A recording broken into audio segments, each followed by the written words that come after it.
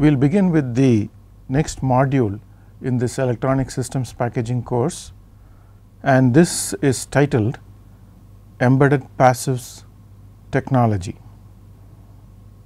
Embedded passive components, as you know, play a very vital role in designing system level printed wiring boards, and therefore, we are going to talk about the current state of the art technology which is embedding passives onto a system level printed wiring board. All of you have heard and used regular components, passive components, active devices. Now, we are going to see how to create or use embedded passives in your design. So, let us get introduced to embedded passives technology. Firstly, passive components. We have heard about plated through hole components, surface mount devices, and now we are going to talk about embedded passives. So, that is the flow of this particular lecture. We have seen in one of the earlier chapters different packages. So, we have seen through hole components and the requirement for assembly of through hole components and so on. Now, we are going to talk about the requirement of using passives in embedding them while fabricating a substrate that is used in system level packaging. Generally, for passive components, we are worried about the form factor, weight, the size, the height of the component and the OEM capability. OEM means original equipment manufacturer's capability. As a passive component usage, we are worried about its value, we are worried about the tolerance that is marked for the passive component during its manufacturing and the material compatibility with PWB processing. Because as we have seen in the case of surface mount devices, there has been a shrinkage of the devices in terms of size and form factor, and we have seen alternatives in the assembly process. In some cases, we are using wave soldering, in some cases we are using reflow soldering process, and as far as the PWB fabrication is concerned, we have to be very clear about what kind of passive components footprint we are using in the design, because if you use a through hole device, an SMD device, you have different design considerations to be thought about. Now, as far as the passive components in general are concerned, we are going to use bulk volumes in large scale manufacturing.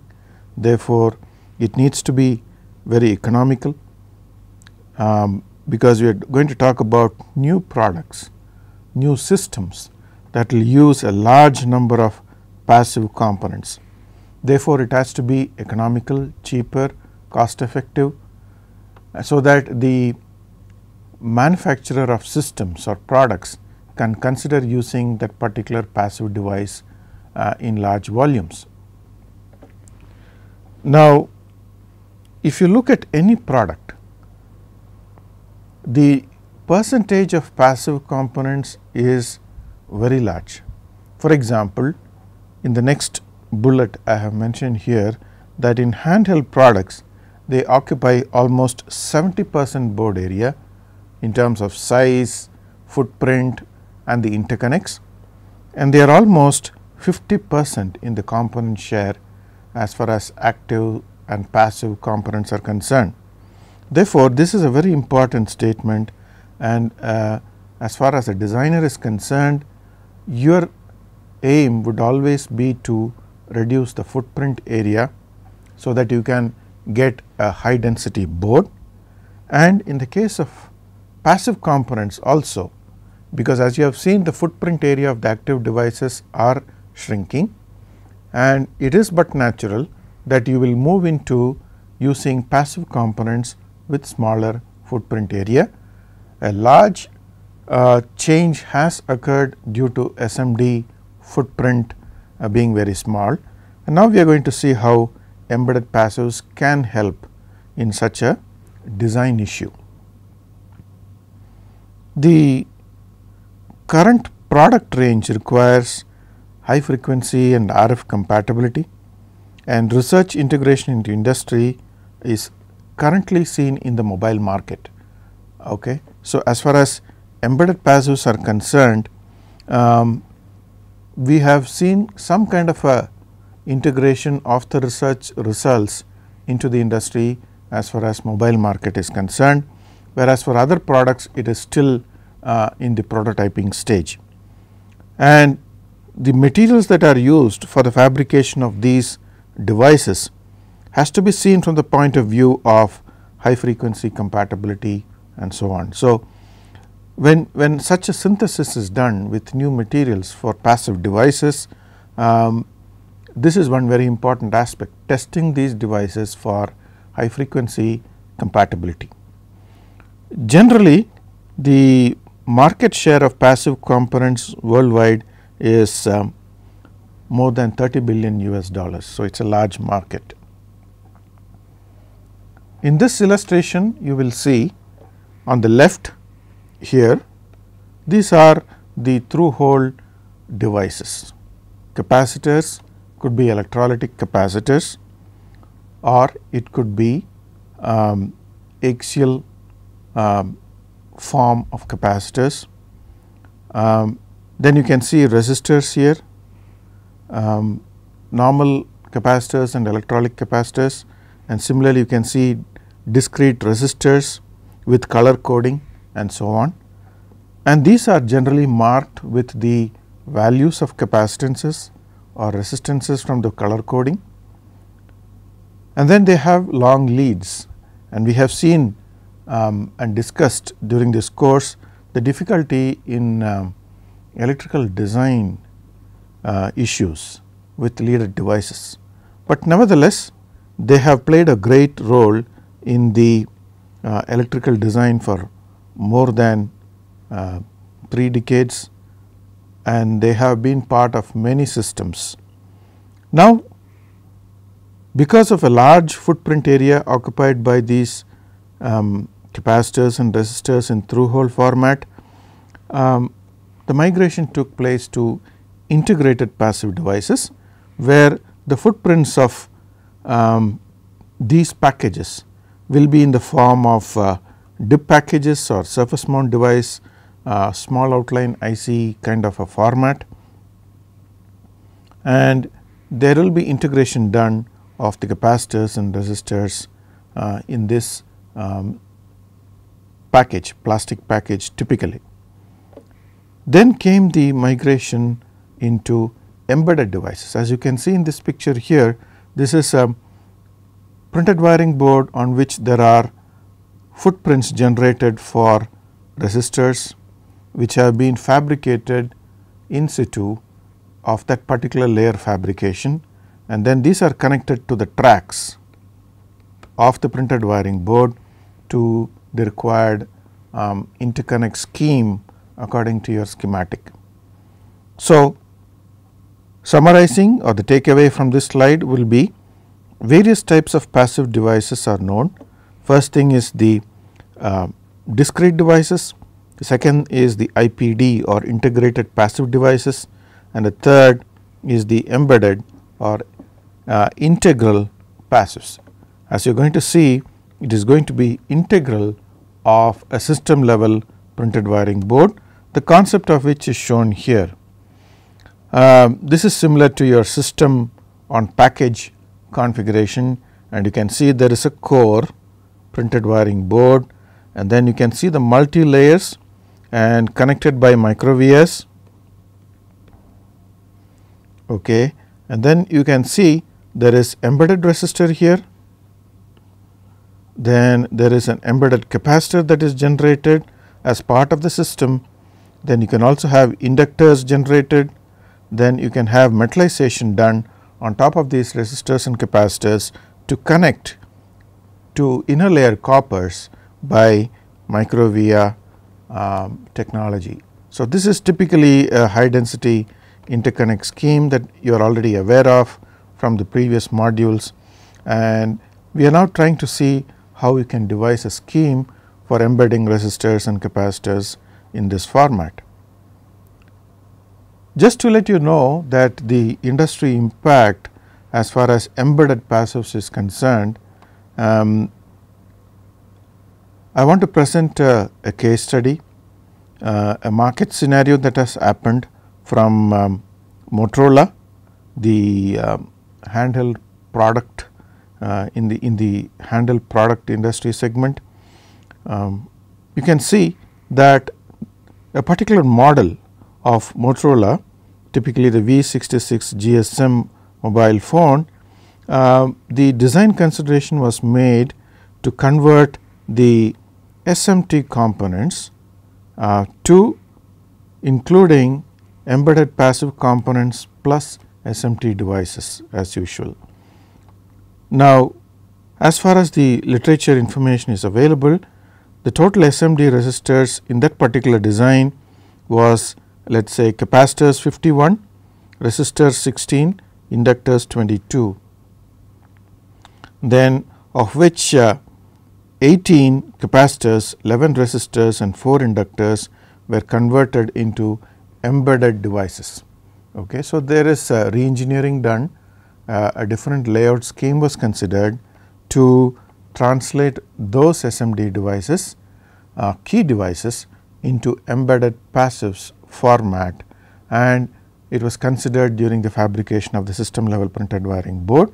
And as we have seen in the previous slide, this will be the typical cross section of the passive embedded board. Here again footprint becomes very important.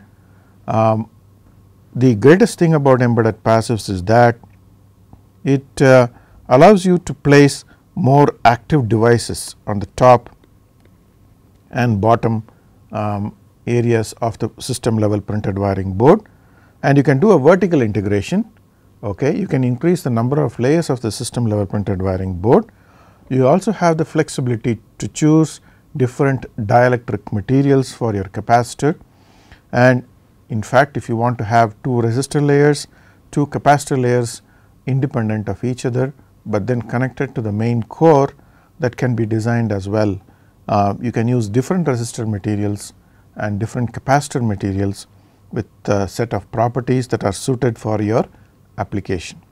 So, this is a very good example, and you can see here the board area in this particular case study has been reduced by 43%.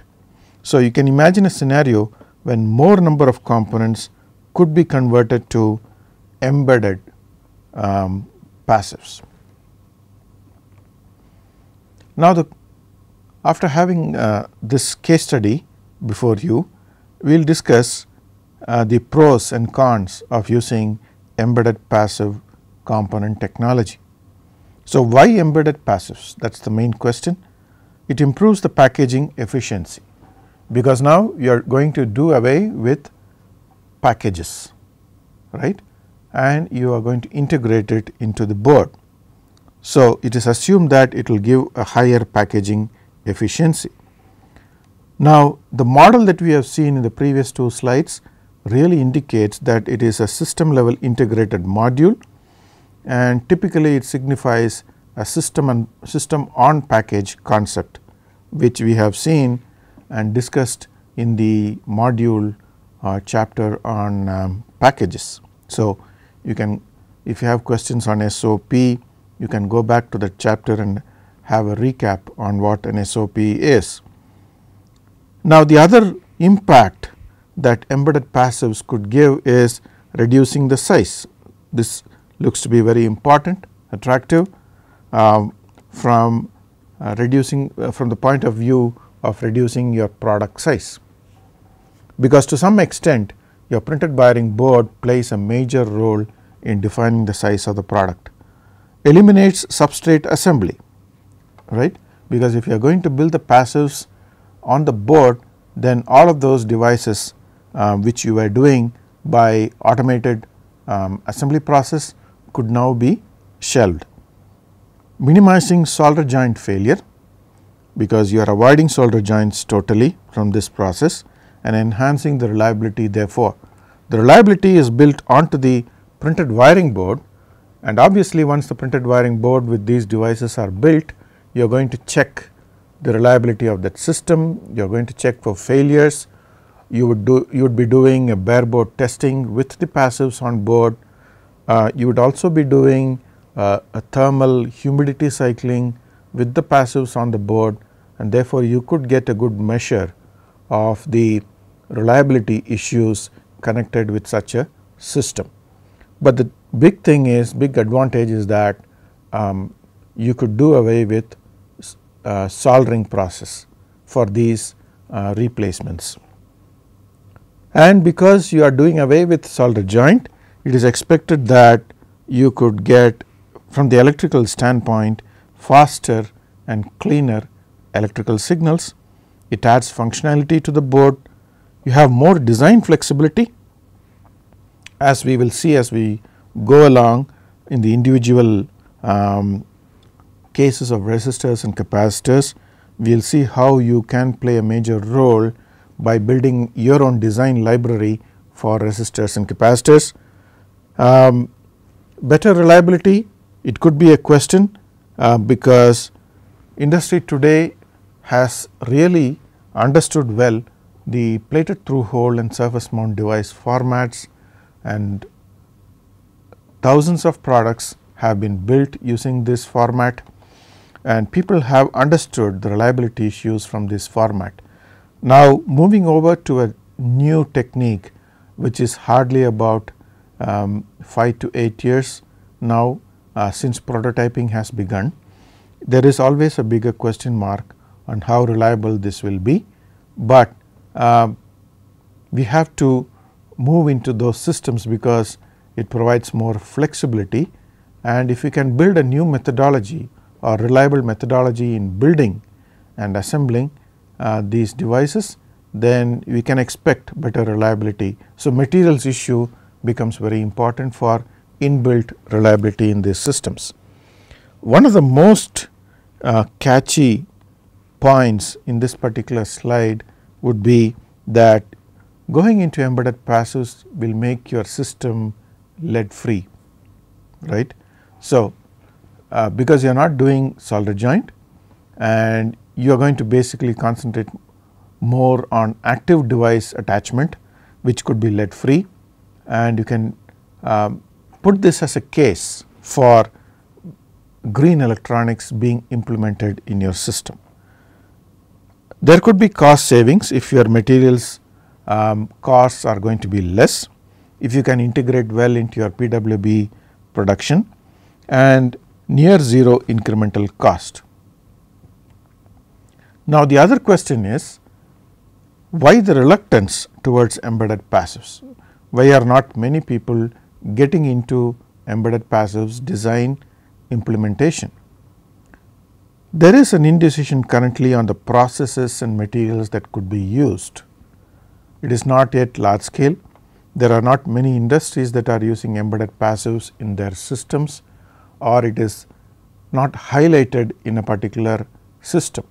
Currently, my impression is that passives are very ideal for handheld products rather than for large boards or systems.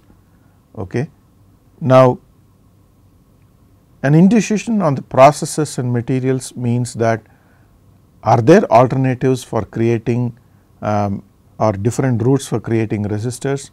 What are the different process steps for creating capacitors and inductors and so on. So, people are beginning to understand this, and unless the industry is convinced about cost related issues with these processes, there will be this reluctance to move into these technologies. Lack of design tools. So, not just the manufacturing, as designers need to be educated, trained about the concept of embedded passives in electrical design. In your CAD system, how do you implement this, and are there any tools available in your CAD that could be easily utilized like your PTH component or your SMD devices, how can they be just pulled from your CAD library and placed in your schematic, and then you could not worry about tolerances and values and so on. So, that is going to be a major issue. Lack of costing tools. Now, currently there is no there is actually lack of data about migration to this, and then the cost that this particular technology poses, and the capital investment that an industry has to invest in such a migration.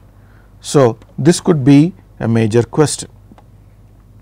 So, the business policies or the business integration in industry is still not clear, but this could be overcome by some training and understanding the concepts from people who have worked with these tools, especially the CAD tools and the process methods. Now, you could buy a plated through hole component or an SMD component with, let us say, 2% tolerance very clearly marked on the component, or 1% tolerance, and then you could plan your design. The values are well marked on the component, but with embedded resistors, how are you going to fix the tolerance? Because if it is going to be integrated with your PWB, as we will see later, there are many issues that bother in realizing yield as well as tolerances. There are no standard tools for both fabrication and design. So, that could be a major hindrance. And on the other hand, for people who have been using surface mount device for a very long time and who have been used to working with small footprints like 0.02 inches by 0.01 inches, are beginning to use 0.01 inches by 0.005 inches form factor SMD chip components. So, equipments are available to utilize these very small footprint passive devices. So, why the need to go to embedded if you can still manage with these kind of small devices? So, that is the major question that designers and assembly services are thinking about. Just to recap the technology growth before we actually get into embedded passives discussion, all of you know about the pin through hole or plated through hole.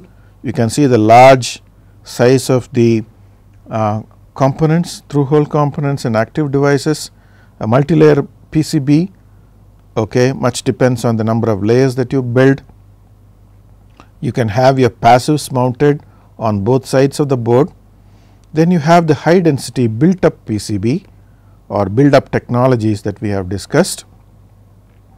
So, here again you will have multi layers with micro vias, and in this case the surface mount devices will be placed on both sides of the printed wiring board, system level printed wiring board.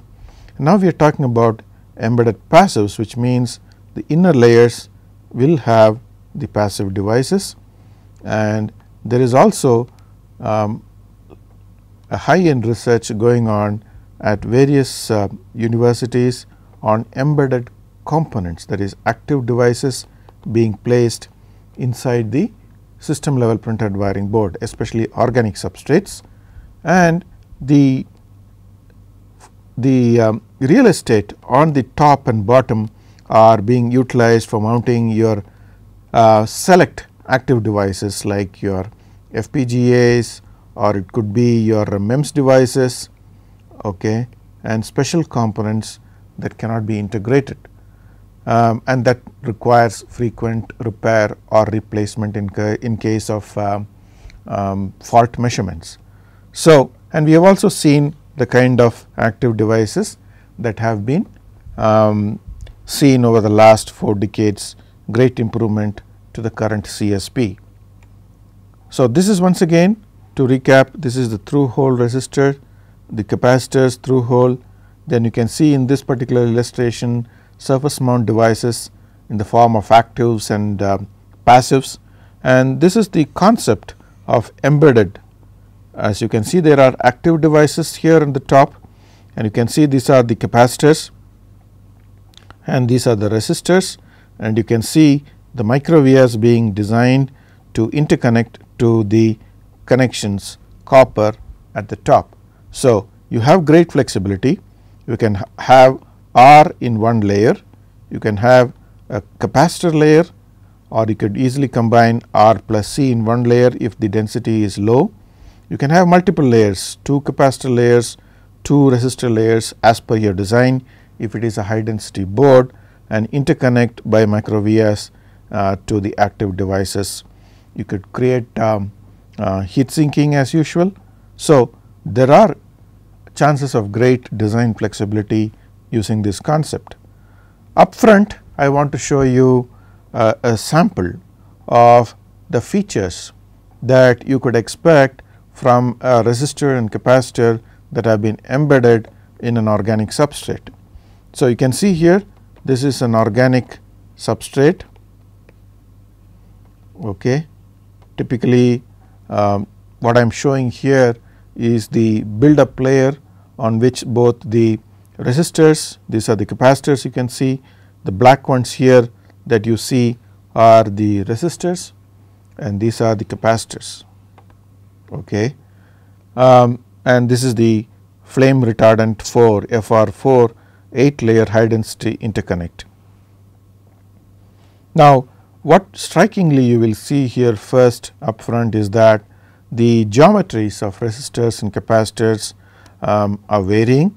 This is a typical test board, and being a test board you could see various sizes of capacitors, a square, a circle, and then the geometry is a serpentine kind of structure, meandering resistor geometries, okay, from large to very small geometries, and these are interconnected to inner layers of the 8 layer board, or for test purposes you can see there are copper terminals at the end of the resistor pattern, and typically in a capacitor what you will see at the center is a micro via interconnect that goes to inner layer, and you can typically measure capacitances between layers.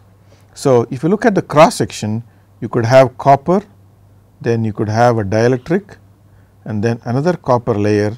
So, this is a sandwich of copper, copper and the FR4, and then you could interconnect them by Vs, and this could be your capacitor.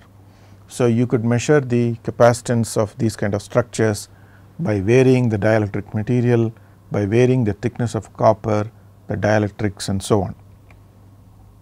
This is again a cross section of how currently embedded passives are being manufactured on organic substrate. Again, I emphasize that organic substrate is cheaper compared to a ceramic substrate, and this particular slide should give you some thought on a particular technology that we discussed earlier called thick film circuits. Very briefly I mentioned about this, where we use R, C and L, the resistor, capacitor and the inductor, in the form of inks printed on ceramic substrates, and they will be co-fired, okay, at fairly higher temperatures varying from 500 to 1000. In LTCC it is typically between 300 and 500, and HTCC from 600 to 800 or 900 degrees depending on the material substrate that you have chosen, and they form interconnects during the co-firing. Okay. So, embedded R, C and L in some sense have been done with ceramic substrates before, only thing it has been known as thick film hybrid circuitry. But now this concept is with organic substrates, typically your very common glass epoxy printed wiring board. So, this cross section shows you various metallic layers right from M1 to M8, and then you can have through hole structures for interconnecting, very large separation of metallic layers, micro vias here, this is the copper, then you could have the resistor here, the capacitor, and then the inductor that is formed with the copper on the board. Okay. So, you can have typically an inductor like a spiral here, and then you could measure the inductance between the terminals. So, you could also realize inductors on board. Now, this is a slide from Georgia Tech PRC, where we designed this embedded R, C and L, and then this was fabricated and tested. And basically what I am trying to highlight here is that this is a high density interconnect circuit, because you can see pad sizes are very small, micro via diameters are 75 to 100 microns, capture pad is 200, inner layer copper is 18 micron thick. There are micro via layers M1 to M8 10 to 15 microns, spacings are 5 mil, HDI lines are 2 mil 50 micron and so on. So, typically you expect a high density circuitry when you design embedded passives. Let us get into some fundamentals before we actually go into the process details of embedded resistors and capacitors. A resistor controls electric current by resisting the flow of charge through itself. Usually it contains a strip of the resisting material with two conducting pads at the ends. So, basically what you are seeing here is a conducting material like copper, and then you have which is basically connected to the rest of the printed wiring board or solder joint using solder paste, material reflow, wave soldering process and so on.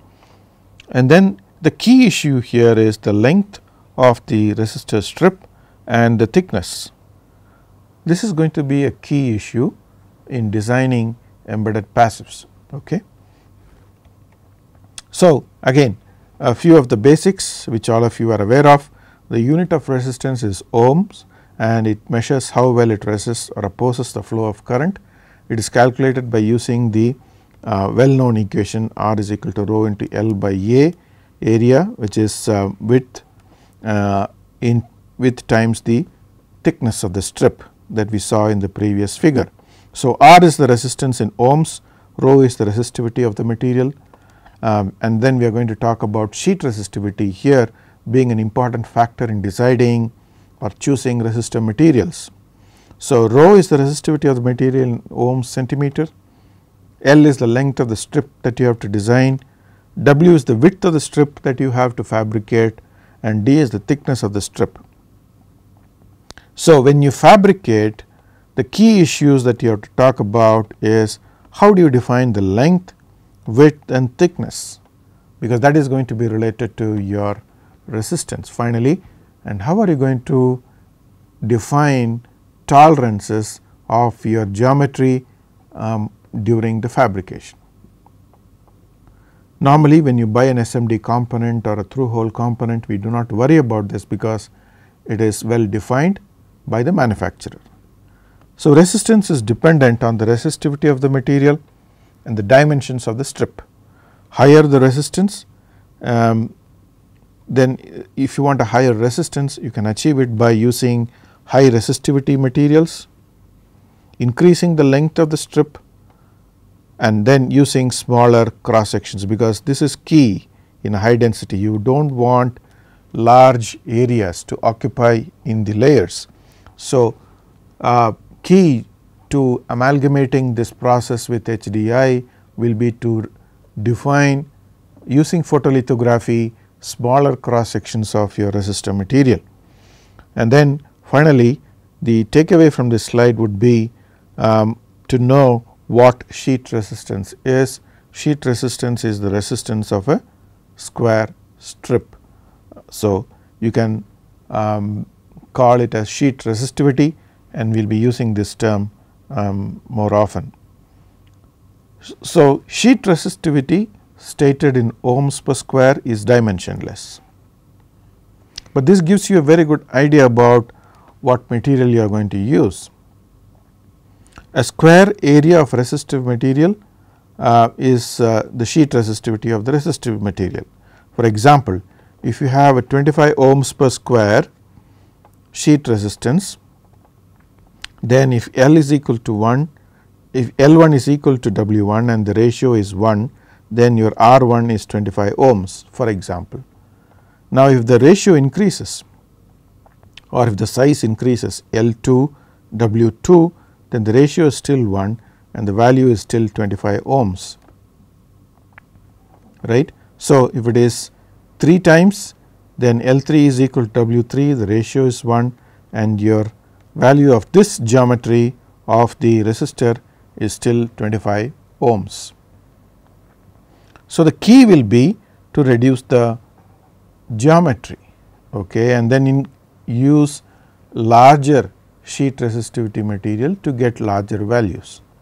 So, resistor value equals sheet resistivity, right, and then you need to know whether it is what material you are using, whether it is 25 ohms per square or 100 ohms per square or 1000 ohms per square.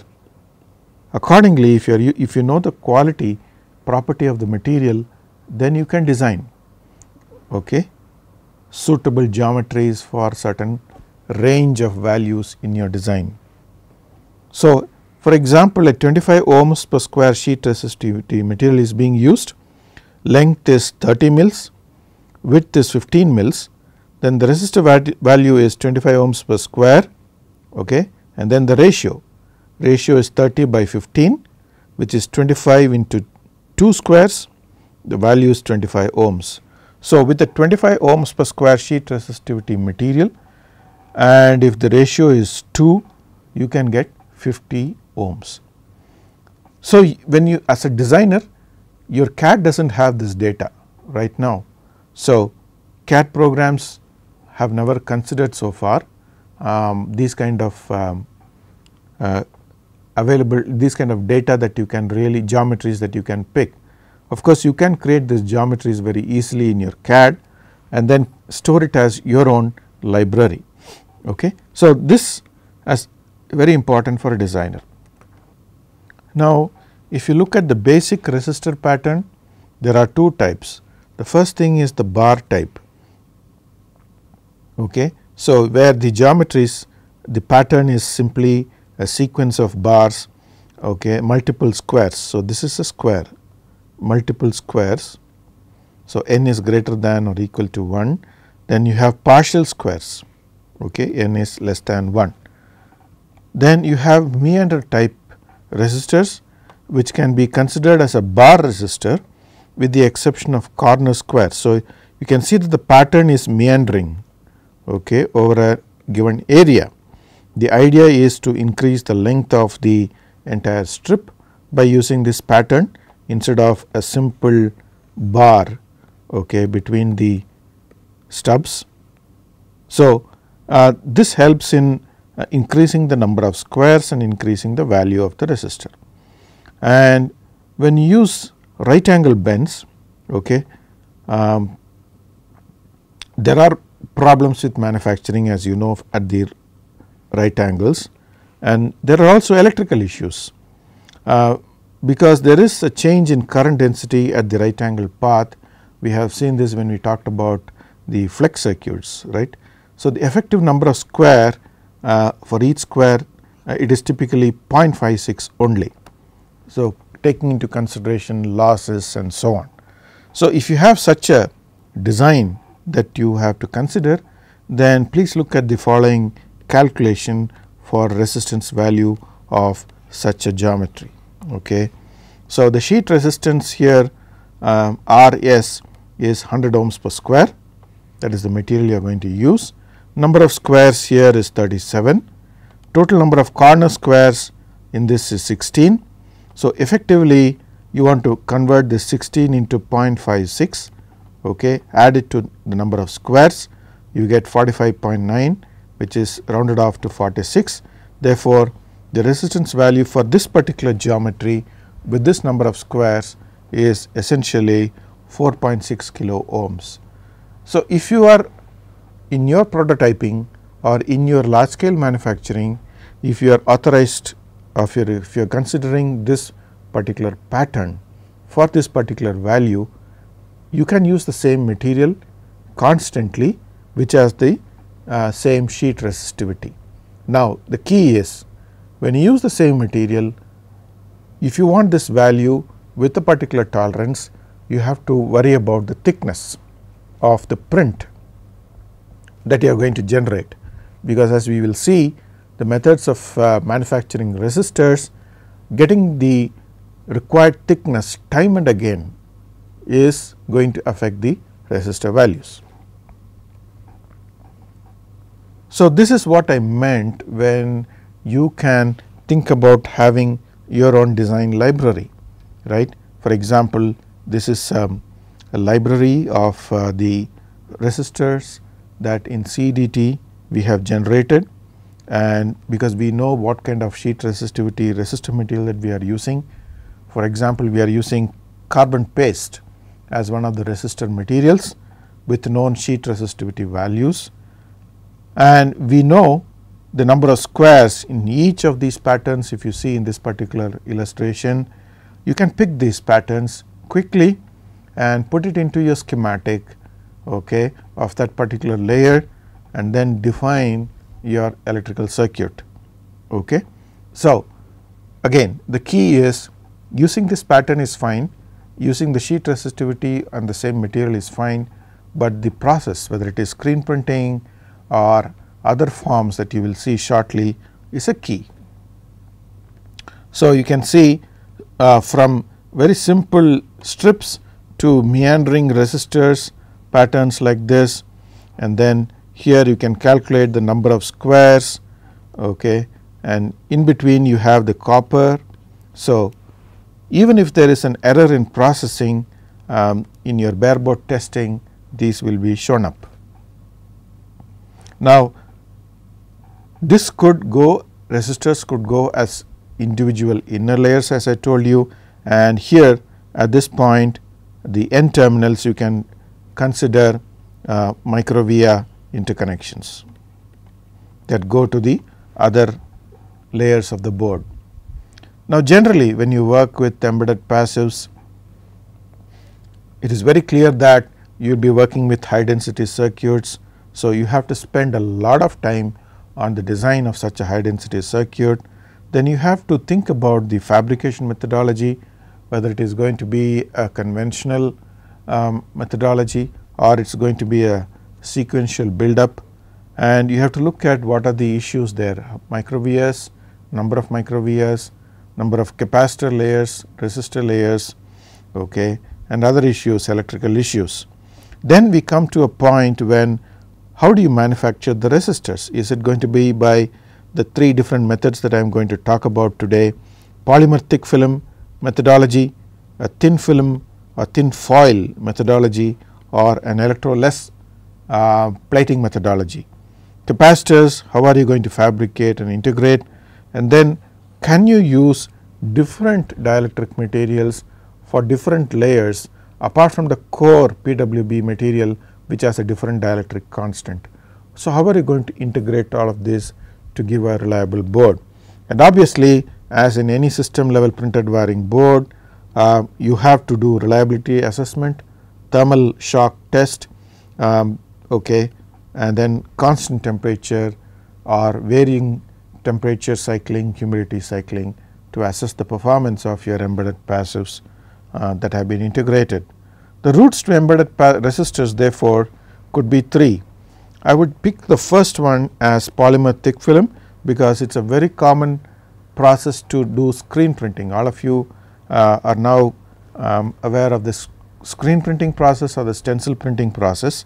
You can use that technology to print polymer thick film PTF materials. There are a wide variety of materials available today, starting with carbon paste, ruthenium oxides and so on, and depending upon the sheet resistivity that is available for the same set of materials, you can do screen printing in specified areas of your inner layer printed wiring board, cure it and then test it.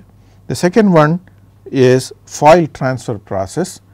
Typically it is a subtractive process, because you can get resistor foils ready made, synthesized and available as sheets with defined thicknesses of the entire structure and also the individual resistor layer thicknesses from commercial manufacturers. And then you can look for specific sheet resistivities, okay, that you require in your design. So, when you do your design, look for this material and then design it. Then it can be laminated onto your printed circuit board, okay, to any kind of a dielectric. It could get laminated, it will be part of the structure, and then start removing the unwanted resistor material from the surface now, so that you can get the required geometry. So, I have listed here some manufacturers, they could be others too, that could make polymer thick film material and the foils. The last one that I want to highlight here is the electroless plating. I have talked about electroless plating in the PCB manufacturing section, where we talked about electroless copper. Now, here I am going to talk about electroless resistor material plating, and typically for electroless resistors you would be using nickel phosphorus alloys. Okay. Nickel phosphorus is the first choice, then it could be nickel tungsten phosphorus that could be used, and typically this is a kind of an additive process. You are going to add these materials onto the surface of the layer which is part of the printed wiring board, and obviously you should have masking, because you need to define exactly where this material has to be plated, and that will then define the geometry of the electroless plated resistor. Okay. So, you can do it in house if you know the process. Literature gives you methodologies to prepare solutions for electroless nickel phosphorus and nickel tungsten phosphorus, and the only thing that you need to worry about the compatibility of the base substrate that you are working with. So, issues. So, there are three processes, three very important processes that could be adapted to your process. Now, you need, if you are a designer, interact with the manufacturer and really find out which one is suitable for your application from the point of view of resistor value ranges, okay, and then what kind of tolerances that you can get from each of these processes, because in all of these again the highlight is getting the right thickness range for a particular resistor value. There will be issues. Okay. First thing is again over plating, okay, over design in terms of tolerances, values and so on. Then you can use laser trimming in some cases, just like in your thick film process, where you do laser trimming of your material after the firing process is over. Here you can do laser trimming to get better R values. Screen printing, if you are choosing, it is dependent on the technician and the process control that you have, including the ink, the squeegee, the dispense volume and so on. So, parameters could be difficult to reproduce, but then with experience it could be possible. Choice of substrate material is crucial, right, because you need to worry about TG here again, and the lamination temperatures, especially in the second process you are going to do lamination. So, you need to worry about temperature ranges. Okay. And then electroless plating, thickness definition, very key, very important, and the quality of deposit, consistency depends on various factors. Just like in electroless copper, here you have to worry about pH, maintenance of temperature, agitation, catalysis of the surface and so on. What I am trying to show you here is the illustrative sequence of embedding resistors by polymer thick film. As you can see, this is a simple process compared to the other two, because basically you need to surface treat your substrate core or inner layer flex core with the copper pads. Then you can basically what you are seeing here is the copper terminals that have been designed, and you need to realize your resistors here. Then you can laminate your photoresist material. This is your PR photoresist, right. Then you expose, and the normal photolithography process, you use a mask and then define the areas. So, the photoresist material is removed off from our focus area. Okay. Then in this area you are going to do screen printing of the polymer thick film and then you soft cure it. Okay. Then you can again use you can remove the photoresist now, because the job of masking is over, and then you can strip the photoresist material and then fully cure it. So, now you can see that the photoresist is removed, PR is removed here, and you can see here on the copper pads you have the resistor material printed and it is fully cured. The key here is how well the material will adhere to the copper surface. So, the curing temperatures become very important. Now, this is an example here. What I have shown is such a system where a polymer thick film is printed and it is cured. Okay. And I talked about laser trim. So, sometimes it is possible to work on your structures by doing laser trim as shown here. Okay. The only thing is compatibility of the materials with laser etching. So, polymer dispersed carbon thick films with suitable sheet resistivity is the key requirement. You can do it in your lab, you can synthesize it if you know the base material considerations, or these are available in the market today. So, the best thing would be, for example, to use epoxy as a media and then use for example, your carbon paste. The only consideration is how much material to dispense and how well you mix them, okay, so that you get well dispersed media. So, this is a process step that could be attempted for medium dense boards, okay. And then here the key is, the takeaway from this slide would be how well you can control screen printing process. The next step is how to fabricate resistor by the foil method and then the electrolysis process. If you look at this slide, it gives you the process sequence for fabricating a resistor. Now, resistor foils are available from a few manufacturers. Here, for example, in this particular work, the material used is from Gold Electronics. As I mentioned in a couple of slides before, there are other manufacturers also. Look at the specifications that suit your integration process. So, you could get foils in 25 ohms per square, 50, 1K, 1000 ohms per square and so on. So, you could have multiple fabrication steps if you require more than one R material, resistor material for a particular design. It is going to be complex, but then you could either do it in separate layers or on the same layer. The only thing is you will have to do different masking and photolithography steps. Now, one of the materials that is used for foil is nickel chromium, very common.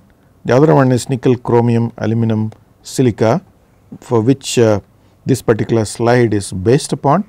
You can see here on an FR4, nickel chromium aluminum silica resistor foil is laminated, and you can see the black layer that is sandwiched between the top copper and the bottom green FR4 material.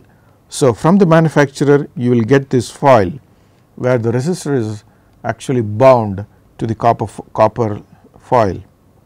Okay. Now, you do a lamination using photoresist, then expose and develop. So, you are defining certain areas now. Now, you are removing the a part of the copper plus resistor away from the FR4. So, the first etch process removes both copper and the resist material. So, use a suitable etchant for that. The etchant that will remove both copper and the resistor material, that is nichrome or nickel chromium aluminum silica. Then the next thing would be to remove the photoresist which protected this area where you are going to define the resist. Now, you have created a pattern here as you can see, right. Then after that you remove the copper from this base, only copper, not the resistor. So, the second etch process will remove copper only. So, the key here is the second etchant should not react with the resistor material. So, this is the R material. So, now you have defined the length and the width of the resistor by double step etching process. So, the key here in this is it is very similar to your PWB print and etch methodology. The key is how well you utilize the two etchants to define your length and width of the resistor. Then finally, you can strip the photoresist and you will get an R defined. Okay. The same thing goes with electroless process. So, here if you want to do electroless process, again you can open up those areas using photolithography, okay, and then add by additive process. So, as you recall, in the additive electroless process you have to do palladium plating. You can do the same process here and then add electroless nickel phosphorus or electroless nickel tungsten phosphorus. Tungsten is usually added to increase the mechanical strength of your deposit. Okay. Copper thickness usually in these cases is about 18 microns. Resistor foil thickness usually 1 to 2 microns. So, when you do electroless plating also you need to worry about this range of thickness. So, the electroless bath formulations for nickel phosphorus, it is available from the literature, you can go through that, but the gist of the entire summary here is that the reducing agent is sodium hypophosphite. There are 3 different baths available for nickel phosphorus, and all of these, those who are interested in the details of creating or synthesizing your own bath, you can find these compositions here. Okay. And then this is for nickel tungsten phosphorus, and you have to do a careful control of these electroless bath solutions to get the required thickness. Now, as usual you have to characterize anything that is synthesized. So, once it is fabricated you have to do the characterization. So, in the next lecture we will talk about characterization issues, challenges, and we will also get into fabricating capacitors and how do you evaluate resistors and capacitors and qualify them as reliable materials.